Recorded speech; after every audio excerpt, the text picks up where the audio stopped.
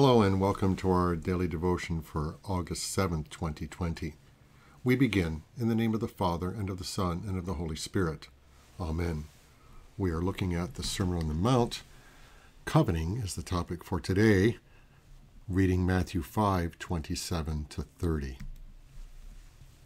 Jesus says, "You have heard that it was said, 'You shall not commit adultery.' But I say to you that everyone who looks at a woman with lustful intent has already committed adultery with her in his heart.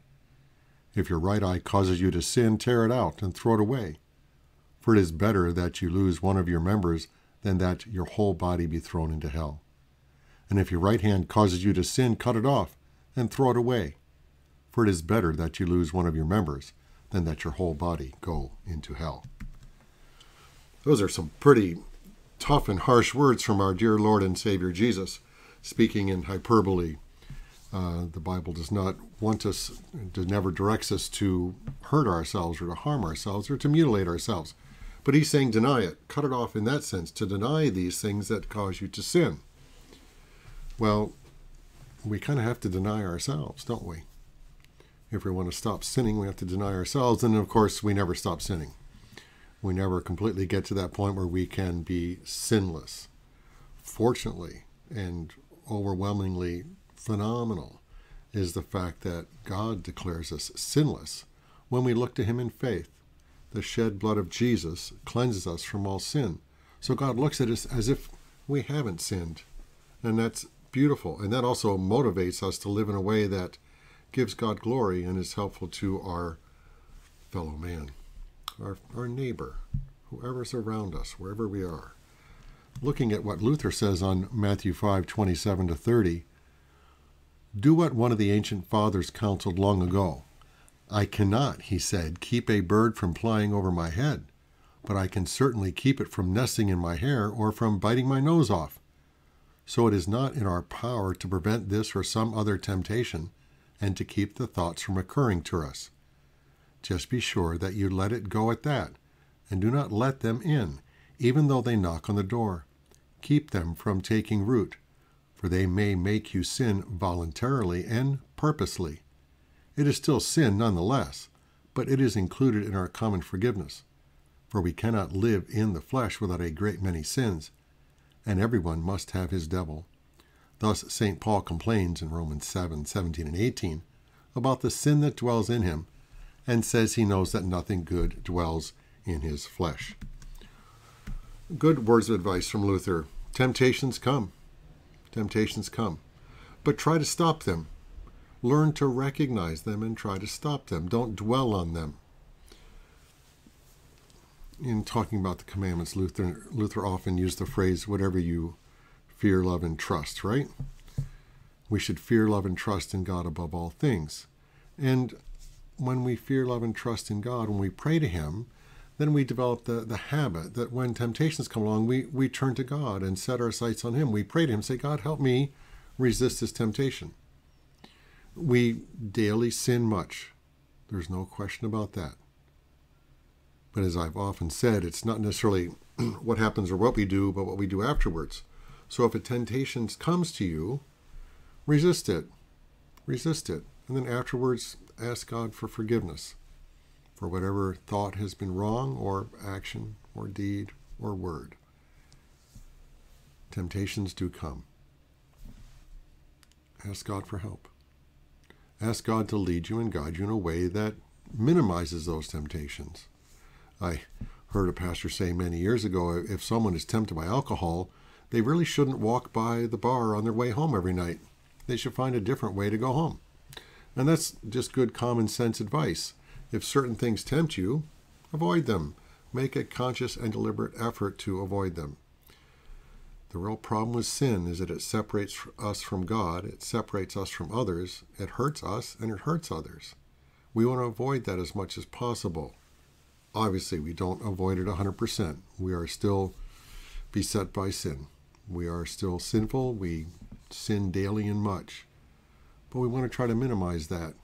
And one way to do that is to set your sights on God, ask him for help, and work at minimizing those temptations in your life, avoiding them as much as possible. But we know we have a sure and certain hope, our dear rescuer Jesus, who came here and went to a cross to bleed and die so that our sins would be forgiven, sins of thought, sins of word, and sins of deed. Rest your hope in him.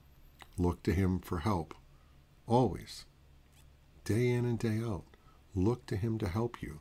Deal with your temptation. Look to him to help you as he forgives you willingly and lovingly. Amen. We are looking at the hymn, Be Still My Soul. Be still my soul, the Lord is on your side. Bear patiently the cross of grief or pain. Leave to your God to order and provide. In every change he faithful will remain. Be still my soul, your best, your heavenly friend, through thorny ways leads to a joyful end. Be still my soul, your God will undertake to guide the future as he has the past. Your hope, your confidence, let nothing shake. All now mysterious shall be bright at last. Be still my soul, the waves and winds still know his voice, who ruled them while he dwelt below. Be still my soul, though dearest friends depart, and all is darkened in this vale of tears. Then you will better know his love, his heart, who comes to soothe your sorrows and your fears. Be still my soul, your Jesus can repay from his own fullness all he takes away. Be still my soul, the hour is hastening on, when we shall be forever with the Lord.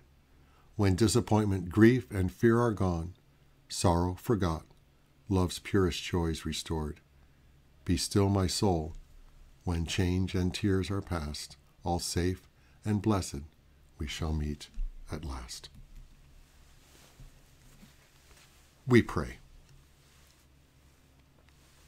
Dear God, you are love, and Jesus proved it. It was your love for us fallen sinners that sent your Son to us with a message of forgiveness, and even sacrificed him on the cross for our sins. Oh, how quickly and surely the problem of man's salvation was solved when you applied your love to it. How quickly the problem of human relationships and of human want and suffering could be solved if only all would learn to love one another. Love is infectious, Lord, and none more so than yours. We ask, therefore, that you entwine our hearts in your saving love, causing it to take over completely in our lives.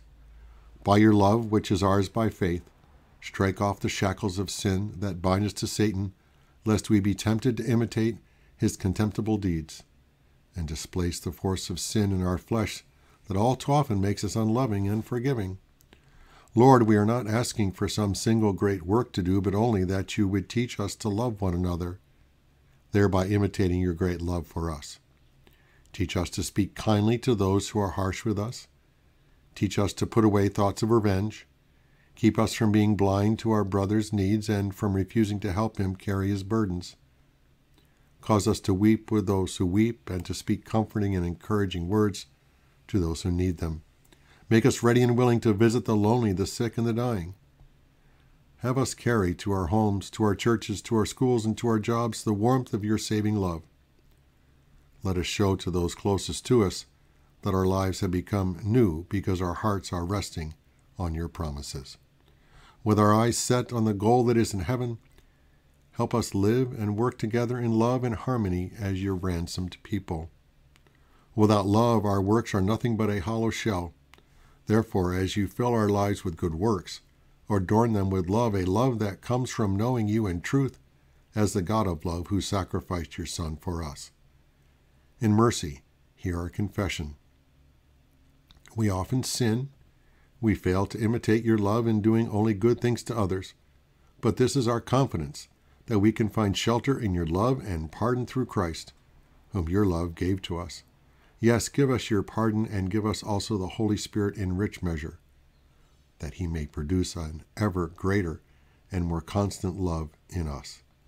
For Jesus' sake we ask it. Amen. As God's forgiven children, we are bold to pray. Our Father, who art in heaven, hallowed be thy name. Thy kingdom come, thy will be done on earth as it is in heaven. Give us this day our daily bread, and forgive us our trespasses, as we forgive those who trespass against us. And lead us not into temptation, but deliver us from evil. For thine is the kingdom, and the power, and the glory, forever and ever. Amen.